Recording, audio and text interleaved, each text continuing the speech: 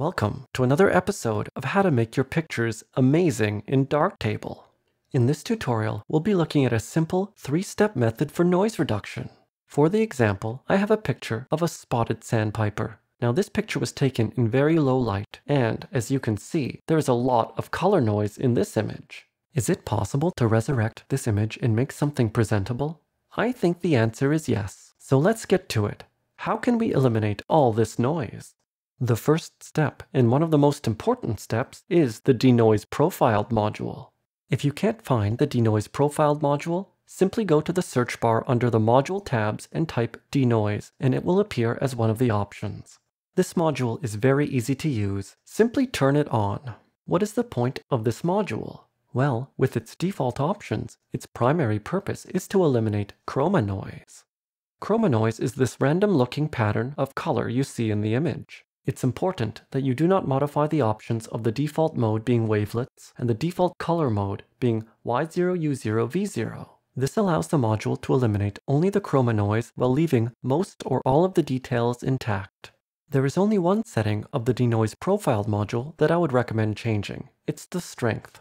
If you're still seeing some unwanted color artifacts in your image, you can increase the strength a little bit. However, I have found the default setting of 1 to be a pretty good one.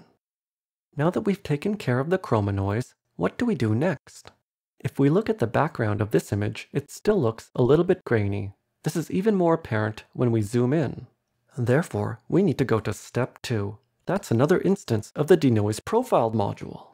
In order to create a new instance of the Denoise profiled module, simply click on the Multiple Instance Actions button and select New Instance.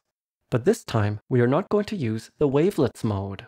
Instead, click on the mode and select Nonlocal Means.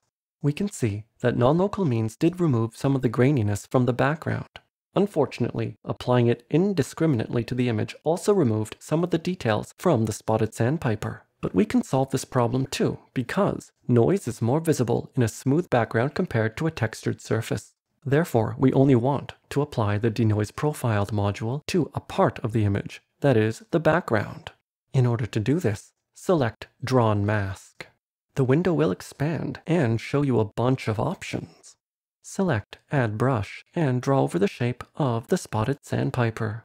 Aim to draw over the parts of the image that are in focus. We can see where our mask was drawn by clicking on the Display Mask button.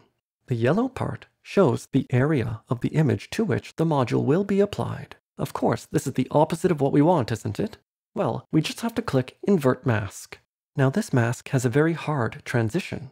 In order to make this transition smoother, just apply a little bit of feathering and mask blur. Now turn off the mask display feature to see the effect.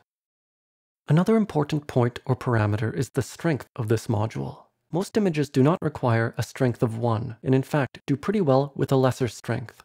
Use the smallest strength that works with your image because a higher strength produces a more unnatural effect.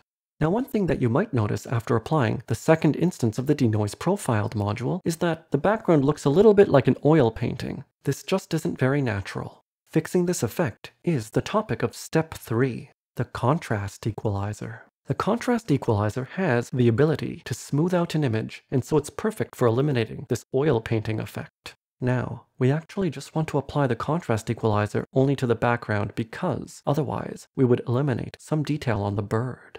So let's get started. First, activate the contrast equalizer. We've already created a drawn mask for the second instance of the profiled Denoise module, so click on Drawn Mask. In the area where it says No Mask Used, click on the drop-down. You'll see that you have a bunch of masks available. Click on Use the same shape as Denoise profiled. Now the mask you created in step 2 will appear. However, the settings for the mask will not. So do the same as you did before. Invert the mask and add a little blur and feathering. Now what do we do with the contrast equalizer? Go to the bottom of the graph and drag up ever so slightly the 4 points on the right-hand side. Be very subtle, don't overuse this effect. All you need is a little bit. This minor addition smooths the background just a little, but it makes it look a lot better. And that's it. Those are the 3 steps you need to denoise a very noisy image. Of course, you can tweak the process a little bit for each individual image, but these 3 steps will help you get 90% of the way there. And now that you've done that, you can go on to add a little bit more color, perhaps a little bit more contrast on the bird, and maybe change the white balance a little bit. I hope you found this tutorial useful, and I'll see you again next time.